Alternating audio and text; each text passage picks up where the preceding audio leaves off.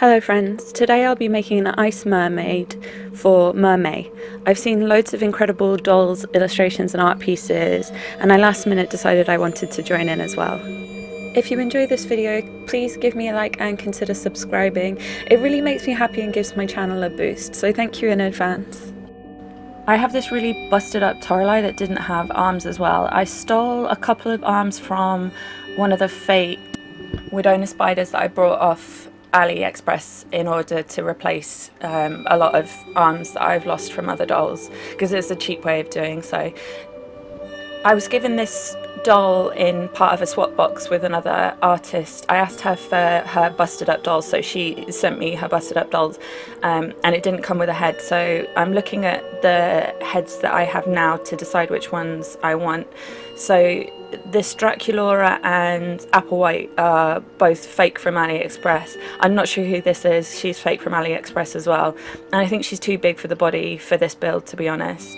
I also have this DC Superheroes girls, and she's way too big for this body. I think I might try her on a 27cm Bjds I. Because the Ghoulia and Frankie aren't smiling, I narrowed it down to them.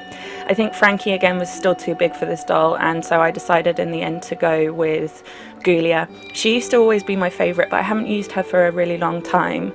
So actually I was quite intimidated because her eye shape is kind of different from what I've been doing quite recently, so I was pretty worried that I wouldn't be able to fit into the mould. I came up with the idea of how to change this busted up doll into a mermaid by myself, and just thought I'd give it a go, and it worked out so well, so I really wanted to share it so that anybody else could do it too.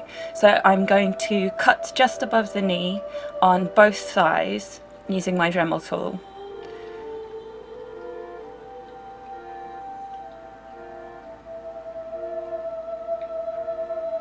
I'm making a recess here to hide the wire in. I used a lot of inspiration from Delightful's mods here, and so I'm now drilling holes for the wires to go through. I'm drilling through the top of that knee joint as well. We're going to keep the knee joint so that the fin has one point of articulation there, and the hips will also articulate. So I'm threading the wire through here to create an armature to create some strength. This is very flexible wire, but it will help with strength before we get the epoxy sculpt and the glue on. I forgot to sand off the underwear before I got here, so I'm just using a nail file to sand off most of it before I put anything else on, just to make sure it's done. I wanted to talk about these files I bought from the hobby store I go to, because they were game changing for me. They're all different shapes, so they're absolutely perfect for getting into little recesses.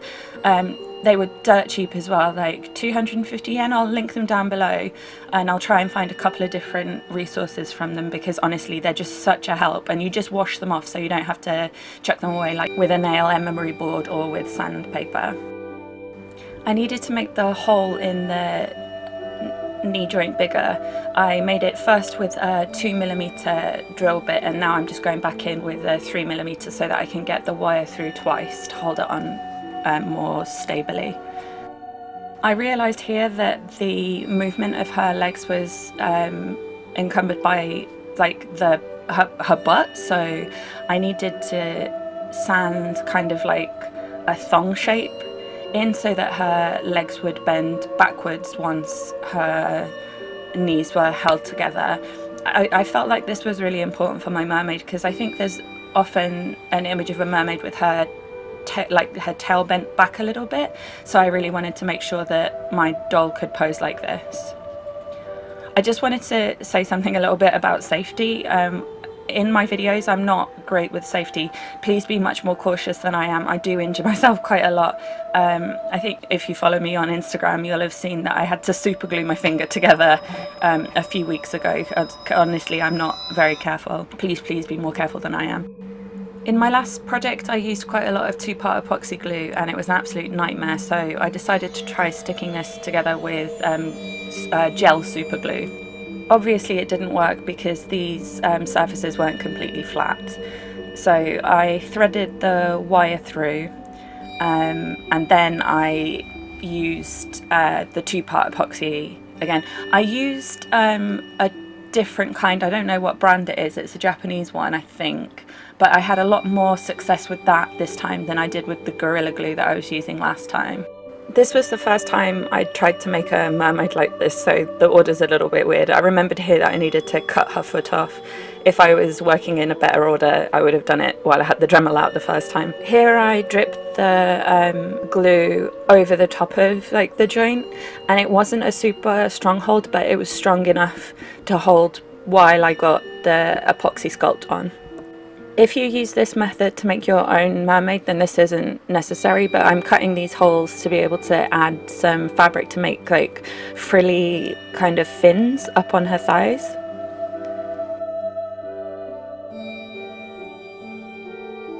I'm using my 2mm drill bit, and then I'm going to widen the hole with my 3mm drill bit, just to drill a hole into like the foot part of her fin to be able to add some wires as an armature for her fin. Again, sorry about the order, so this is just kind of how my brain works. I'm cutting the organza here to add into the holes that I just made to make the frilly kind of fins. I was actually kind of just playing around this, and this was just a bit of a happy accident, so it kind of bunched up in there, and I really liked the effect that it gave. So I just cut squares of fabric because I had no idea what was going to happen, and I just loved how they turned out.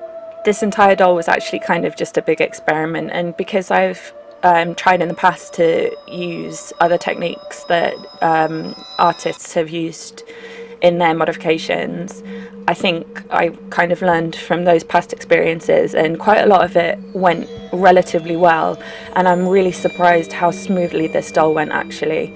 It was quite a pleasurable build, and I haven't had a nice easy doll for a really long time actually.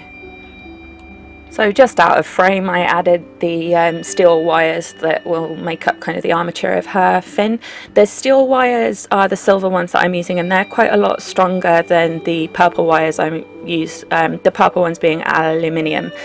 I try and buy different colours so that I don't get confused when I'm making dolls. So if you see my builds, I have copper wire that is literally copper colour. My aluminium wire tends to be purple, and then my steel wire is silver.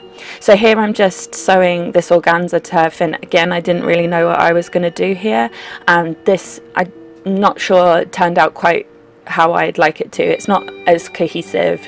I don't think it goes as well with those hip fins.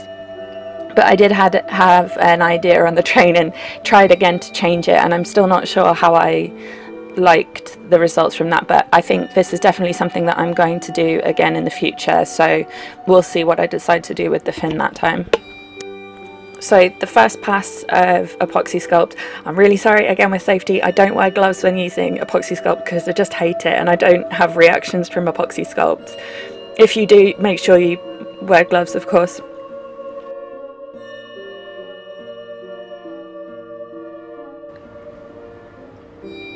Of course, I mixed the two parts together, and then I just filled the part between the legs. If I did this again, I'd leave a bit more of a gap between like the groin area of the doll and where I filled in, because it kind of inhibited her movement a bit, and I would have liked her knees to come up closer to her chest. I think also the hip joint could do with changing, so if I do another doll, I'm definitely doing another mermaid, so I don't know why I say if. When I do another mermaid, I'll do updates on this and explain the changes I make. So I'm just fleshing out the fin a bit here, so filling in that gap, covering the wires, and then because the bottom half of the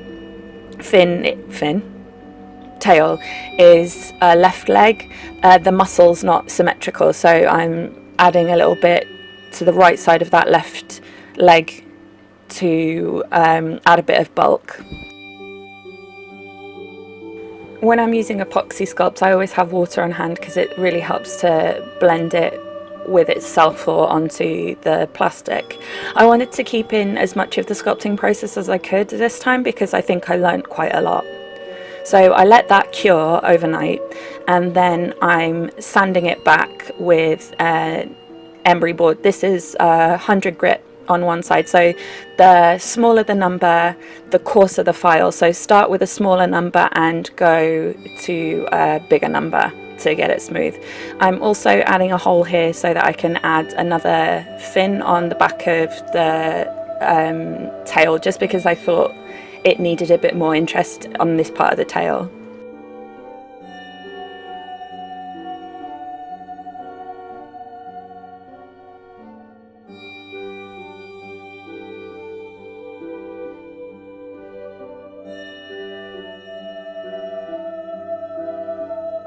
So we're kind of out of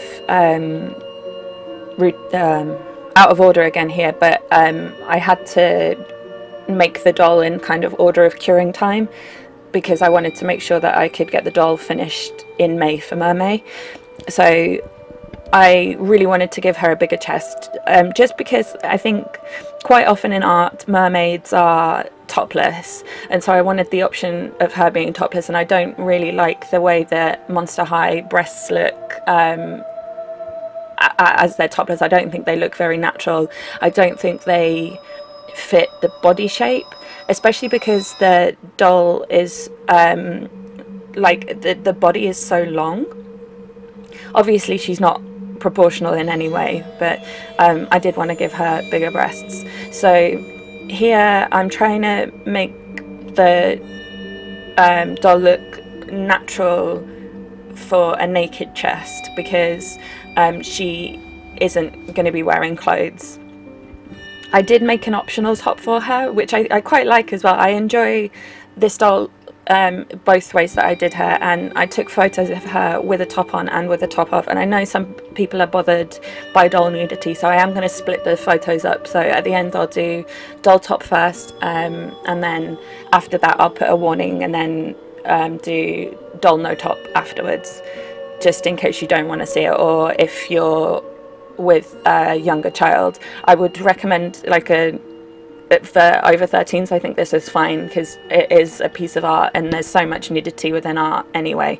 But younger than that, I'm not sure if you want to show them.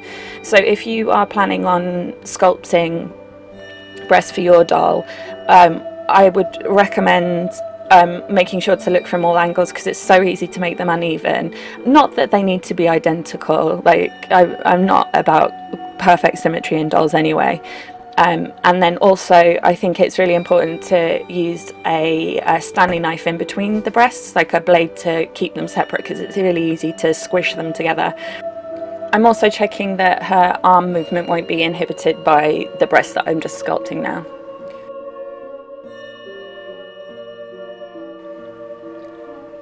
So I wasn't really sure what to do with this fabric. I wanted it to be frilly like the top fins, but it didn't turn out the way I wanted it to. I just kind of gathered and tacked it a little bit to kind of make it into mermaid shape. I'm going to talk a bit about the inspiration for the doll while I do the face up like usual, but I thought this kind of went with the theme, but it doesn't go well with the rest of the fins, which was a bit of a shame. I think maybe if they were both similar it would have made more sense, but this I'm going to put down to learning, and I'm not bothered by that. I think I know a way of kind of fixing this, but it was too big a fix that I didn't want to commit to after having taken all the photos, and I had a nightmare with the photos. I added more clay to the top of the fin to kind of make it blend with the rest of the tail. I kind of thought about going all the way down like the wires of the tail, but then realised that I wouldn't be able to repose her tail after that, which I kind of wanted to keep.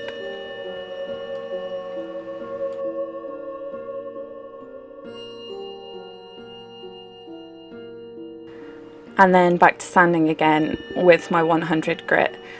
Because I'm going to put more epoxy sculpt on top of this, it doesn't really matter that I'm not sanding right down to a really smooth grade.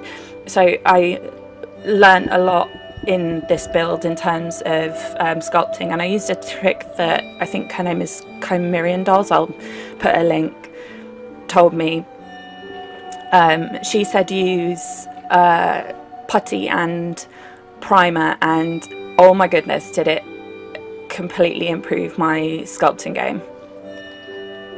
I'm pretty sure you've seen me use this one before. It's a plastic product and it kind of dries quite quickly, so I just pop it on, use my silicone tool to squish it in, and then once it's dry-ish, it doesn't need to be totally dry, just surface dry, you can squish it flat and then just wait for it to completely cure. I don't know how long it takes to cure, just a couple of hours and it's workable. So I'm using this to fill in the gaps that I can see, and then after that I'll sand it back.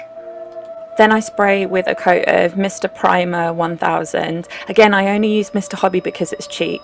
So you spray with the primer, sand it back. This buffing block is a 240 grit, by the way, which is quite smooth. It's like smooth enough for finishing for a doll. Because she's then all one colour, you can see much more easily where you need to add more product or sand more away. So I think I did 2 or 3 layers of sanding and priming, and in between there I'm adding more epoxy sculpt where it needs to be as well. Here as well, it was really helpful to be able to see those mould lines, to get those off. So if you are doing a big mod project, then I would definitely recommend using a primer and prime, sand, prime. I have odds and ends of lots of different colours of hair, and I was kind of thinking of going with a natural colour with this hint of green, but in the end decided to just go with the natural, so I went with honey blonde and the light blonde. This is the Canacellon I get again. It's actually gone up in price since the Corona thing happened, but it's still really reasonable. I check like against the doll roughly how long I want it, and then cut the big chunks. Don't worry, the other tails I'll totally use. There's at least 2 dolls worth each there, and then as usual, I use a hot straightener to straighten it before rerouting.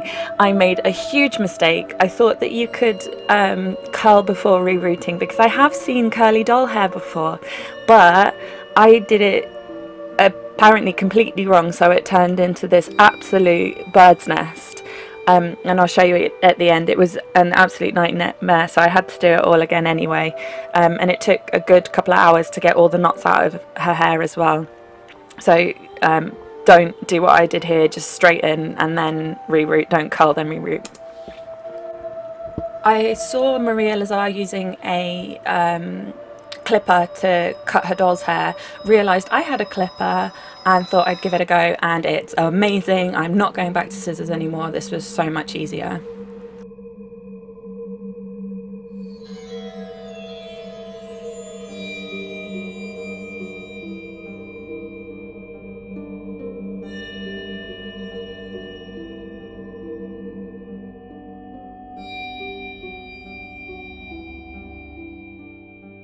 I scrape the inside of her head with a paintbrush, and then I pull the hair out with a pair of pliers. Then I prep her as usual, except I accidentally picked up nail polish remover without acetone and got very confused. I tried for a little bit and then gave up and just grabbed the acetone. Because Julia has quite an angular face mould, I find it really useful to go in with a cocktail stick covered in cotton wool soaked in acetone to just get all those corners out. Then I mixed acrylic paint in the hair colour and just gave her scalp a couple of coats. I rerouted her off camera and then prepped the doll with a couple of layers of Vallejo Pale Flesh, then 3 coats of Mr. Super Clear. So I said in the last video that I've been kind of struggling with my art and not liking how it's been turning out, and I think I've not been paying enough attention like one of my friends thought I was overthinking it. I think I've been underthinking it. So this time I made sure to look at a lot of reference pictures of various things. So I looked at artists that I like, both doll and regular artists, and I looked at photos of real humans. So my style isn't completely realistic, but I think I do try and go for quite a bit of realism. So looking at real photos definitely helped here. So at first my idea was to go with like a polluted ocean kind of mermaid, but once I rerouted her, it just didn't fit. And so I was talking to my friend, and because she had that fair blonde hair, my friend was like, what about like Norway, like a Norwegian mermaid? And she was like, what ocean does she come from? And like, I hadn't really thought of it. I always think of mermaids being tropical, you know. So then I thought of Norway, so I was like, okay, so I want her to be pale. And then I was like, well, what do I do for her tail? And my buddy said, oh, do an upside down iceberg. And I was like, oh, what? And so she sent me some photos of upside down icebergs, and it's literally when an iceberg turns over, I think. And so like icebergs are normally white, of course, on top, but when they get turned over, they're like these deep blues and like ceruleans and just absolutely gorgeous colours. And I thought it was a really incredible idea, so I completely stole it. However, I've put her links in the description box below. She's got a couple of Instagrams. She's just started doing doll clothing, which I'm really excited to do because we're definitely going to collaborate. But she also does period costumes as well. The surface on this doll was really incredible. Normally I have to do about 15 layers to get the opacity that I want, and I'm so jealous of artists that only have to do a couple of layers and get incredible colour payoff.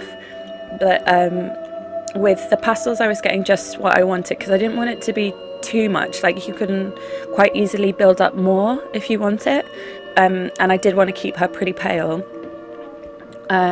But the colour pencils as well, I was getting really good payoff and just exactly what I wanted. So I think in the end I did just 3 layers of Mr. Superclear in terms of like doing the drawing on her face, and usually I do so many more than that. Like, for me it's not a huge deal because Mr. Superclear is absolutely bargainers here, but if I was outside of Japan that would be just not possible to sustain. So I wanted to make her skin look quite natural and like that she's in the cold. So I wanted to do her like some splotchy blushing like you see on real pale skin. And then also I drew in some veins as well. I know that Jackie O does this a lot. She does splotchy blushing and veins, and it always looks stunning on her dolls. And I absolutely loved how it turned out on this doll. I'm not sure if I'll do it on all of my dolls, but it was just perfect for this one. I knew that I wanted her to have very pale eyes as well.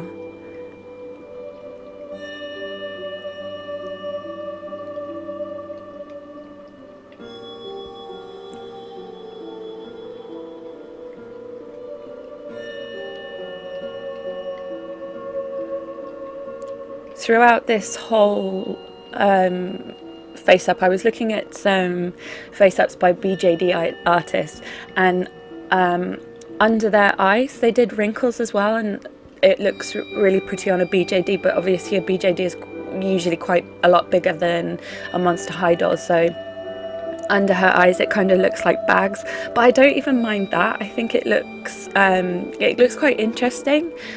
I was really happy with how this doll turned out. It just kind of felt like I was stepping in the direction that I wanted to be going in. Like, I felt for so long that I've just been going backwards, but I took my own advice again, and I just try and keep in mind what I know and then try and build on that. So I wasn't really sure what to do with her eyelashes, like, because she's an iceberg mermaid. My friend, again, same friend, said, what about white eyelashes? And I wasn't sure about it, so I think I did that on a separate layer. So I did her brown lashes on the bottom because I think that's quite subtle, and then I did black and brown on the top. And what I've started doing, which I've wanted to do for a long time, is kind of bring the eyelashes a little bit down to cover the eyes that I've drawn, and I really like the effect that that gives. I was making sure to take the time to really look at the doll while I was working as well.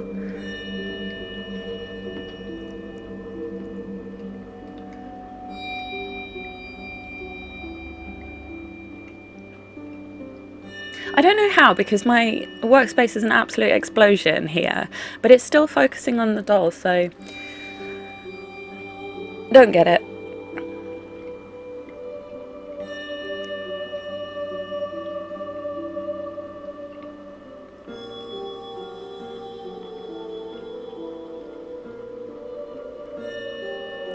I just used the watercolour effects of my pencils rather than actual watercolours in this face up, and I think it was just enough. I used metallic paint from Mr. Hobby in the pupils. I think Jackie O does this quite a lot, and I think it looks really beautiful. I'm not sure if it quite worked on this doll, but I'm glad I tried it. So I used the tiniest paintbrush I own and white watercolour to paint in her eyelashes. I did it with watercolour because this way, if it doesn't look good, I can literally just run her face under a tap and wash it all off. You do have to be kind of careful, because sometimes I've found that I've not sprayed it properly with Mr. Super Clear. Mr. Super Clear is a bit temperamental. Sometimes you can go overboard with it as well as under spray, so you've got to find a good balance. But yeah, I could take it off, but I liked how it looked in the end.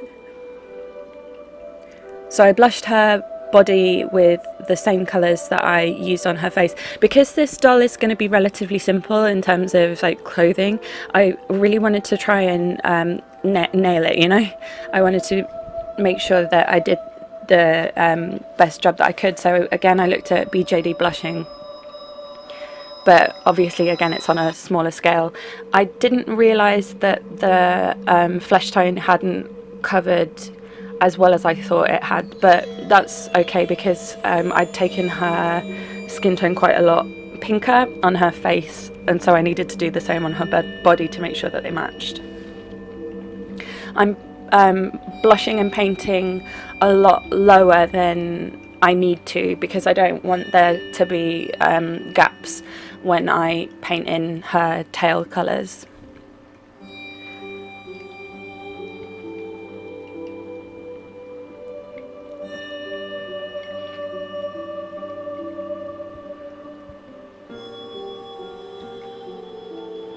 On her chest as well, I drew veins because in very pale people you can see veins across people's entire bodies.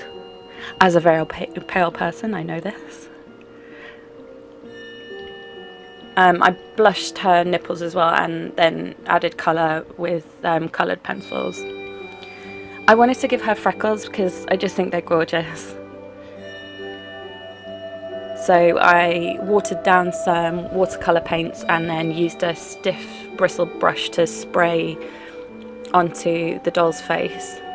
I covered her eyes first, but then took the covering off, and I just use a Q-tip to take off any freckles that end up in the wrong place.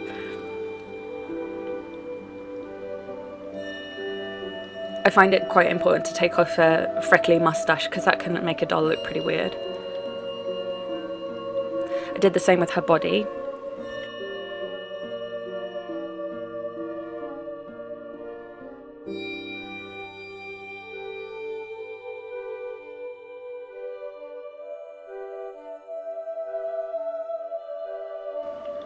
And then I masked off the top of her body, and I'm just using my airbrush to give a base colour here.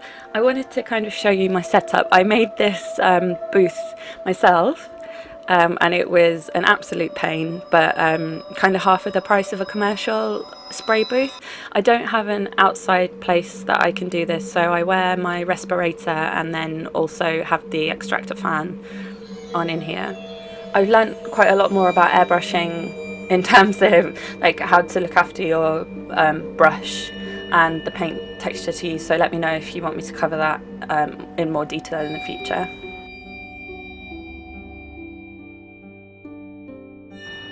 I mixed a darker colour and then added kind of accents to it in kind of a similar pattern that you'd see on an upside down iceberg. These are a couple of shells that I made for her headpiece. I have a reference picture of upside down icebergs open on my phone, and using my acrylic paint I'm just going to add the details in on her tail.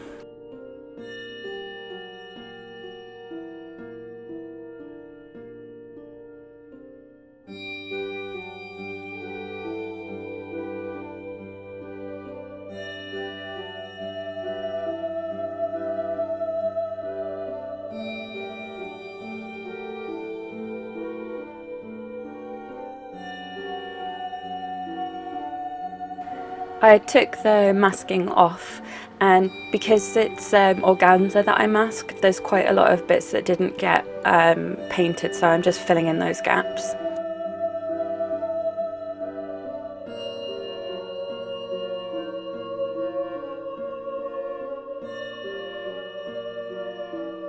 Using polygel, I made this headpiece, but it was an absolute failure, so I took it to pieces, glued the two pieces together, and then used that as a hairpin. So because I do want a totally family friendly version of this doll, I decided to make her like an ice crystal top. So again, I'm using polygel, and these are big hexagon iridescent sequins, and I'm making like a base, and then I'm using some glittery polygel to then kind of create the top. So I want this to look a bit like an ice top.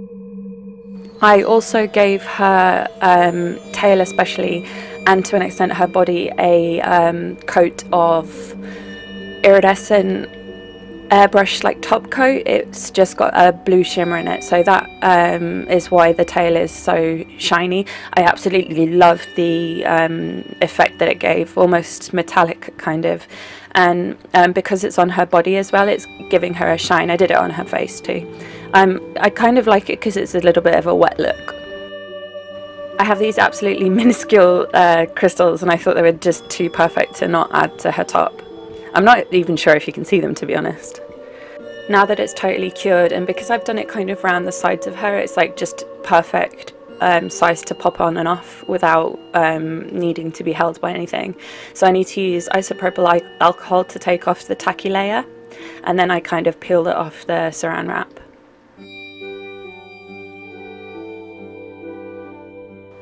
Here you can see the kind of shimmer on her face as well, and the disaster zone that is her hair. I just scratched the paint out of her hair as well. It doesn't look that bad, but it was just so tangly. I really struggled to get her head back on as well. I think Ghoulia heads might be a bit firmer, I don't know. So I totally recurled her hair, just ran a straightener through it and then wrapped it around a paintbrush.